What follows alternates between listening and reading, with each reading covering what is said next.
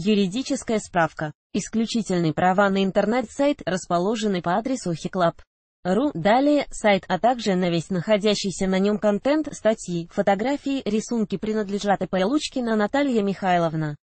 Третье лицо не вправе использовать размещенные на сайте результаты интеллектуальной деятельности каким-либо образом без письменного согласия правообладателя.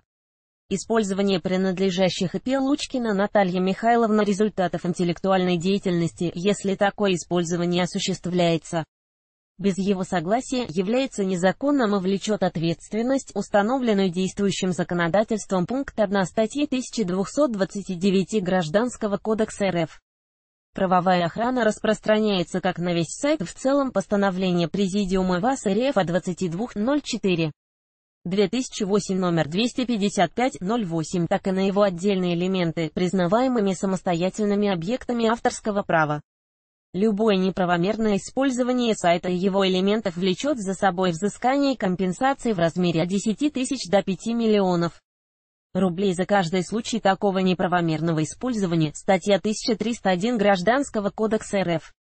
Кроме гражданско-правовой ответственности за нарушение исключительных авторских прав законодательством предусмотрена административная и уголовная ответственность. Так, согласно части 1 статьи 7.12 КАП РФ, нарушение авторских прав в целях извлечения дохода влечет наложение административного штрафа на граждан в размере от 1500 до 2000 рублей, на должностных лиц от 10 тысяч до 20 тысяч рублей, на юридических лиц от 30 тысяч до 40 тысяч рублей.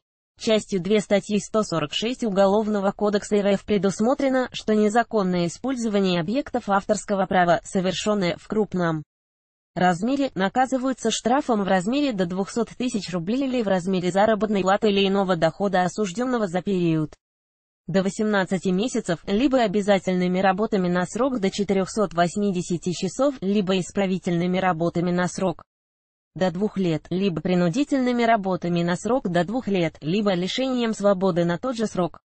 Деяния в целях привлечения лица к уголовной ответственности по статье 146 Уголовного кодекса РФ признаются совершенными в крупном размере, если стоимость прав на использование объектов авторского права превышает 100 тысяч рублей.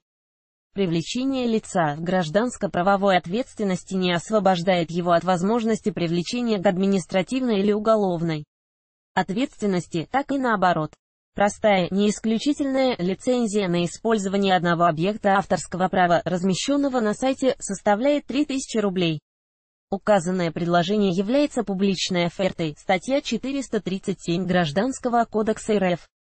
По всем вопросам использования находящихся на сайте объектов авторских прав обращаться к правообладателю ИП Лучкина Наталья Михайловна _Лучкина @Яндекс.ру.